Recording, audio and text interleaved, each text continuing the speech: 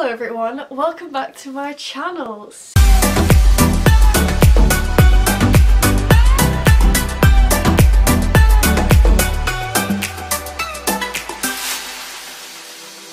Today's video is exciting because I get to tell you where I'm up to with my post-Oxford life. The last time I did a life update was about this time last year, and I was talking about how I was going into third year and what had happened in second year. And now we're done. Uni is in past tense now. Woo. As you can see from my background, we have returned to my old blue filming position. I'm in my bedroom. It is the worst place to film videos, I think possibly ever, because my windows are on this side, so the light is always coming this way, which means I'm dark on one side. But if I film from that way, then we have my incredibly messy dresser behind me, and so this is how it's gonna be. For those of you who follow me on Instagram, which is right here, you will know that I have started a job. I have a job. Like a real world adult job. I have a full-time job. How many times can I say the word job in a sentence? I work in school. I have my own mug. My official title is Gap Student, which I am because I am going back to university to do a master's next year. But the role is essentially a teaching assistant. So at the school that I'm working at, they don't have teaching assistants in the juniors. I am based in the juniors, which is specifically for me years 3, 4 and 5, and because they don't have teaching assistants they use us gaps as basically teaching assistants. So I do a mixture of kind of helping with reading, helping with maths and science, helping to carry out lessons that need more than one person in the class basically. So yeah, every day I start work at 8 AM and I'm officially contracted to 5 PM, although it tends to finish about 4:30. I get to work every morning at 7:15 AM and I have Weetabix and almond milk ready for me in kind of the staff room area. So I eat breakfast when I get there in the morning. I do then have very little time to edit and film because I'm working 5 days a week from 8 till 5, and because it's winter it is going dark in the evening, so we're in a bit of a tricky situation, which means what I'm doing now is filming on a Saturday and Sunday, usually a Sunday because I see family on a Saturday, and I'm editing in any free time that I have. So when I arrive at school at 7:15, I get straight on my laptop.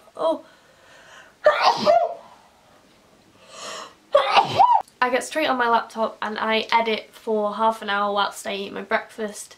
And that's every morning, and then after school, saying after school is so strange. After school I then will come home, have a bit of chill time, make my tea, because I eat tea quite early because I go to the gym, usually a gym class at around 7 every night. So I'll eat early and then I'll edit pretty much for the rest of the evening. So even though, you know, I have a job in the daytime, I'm pretty much working all the time. I do get really good holidays though because it's a school, so that means that I've got time to film more in the holidays, and I've got some series planned to be filmed whilst I'm off for the holidays, like a whole series on sociology because that was one of my best subjects at A-level and I have tutored it since as well, which means that, you know, I do feel like I know it quite well, and I do think that I can teach it quite well too.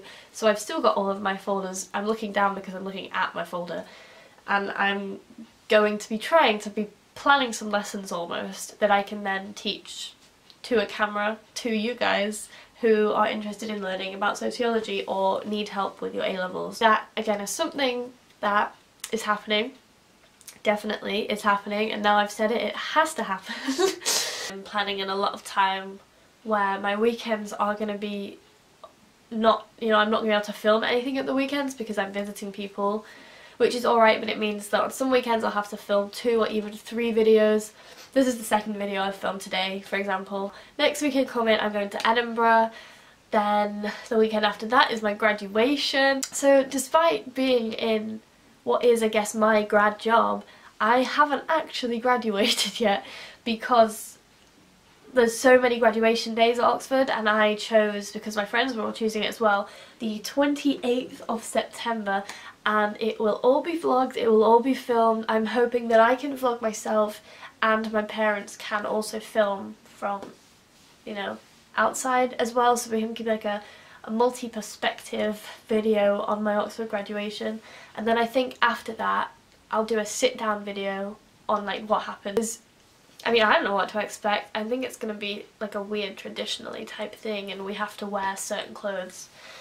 And we have a fluffy white gown, which I'm very excited about, because the fur, I think, was what I'd envisaged my graduation to be like, and a lot of unis don't have fur hoods, so I'm happy about that. For those of you asking about my masters, yes, I do still want to do it.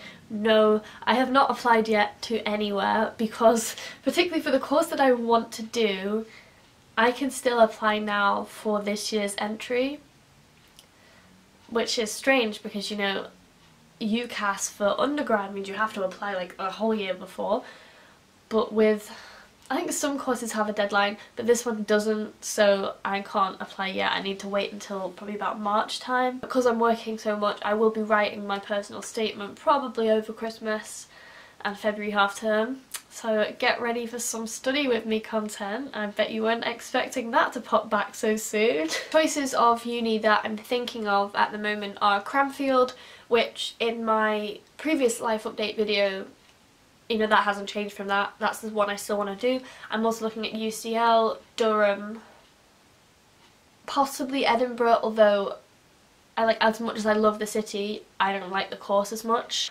And Cranfield is exactly what I want to do. I just didn't want to go straight there. One, because I couldn't afford it, which is why I'm doing this, you know, gap year of working.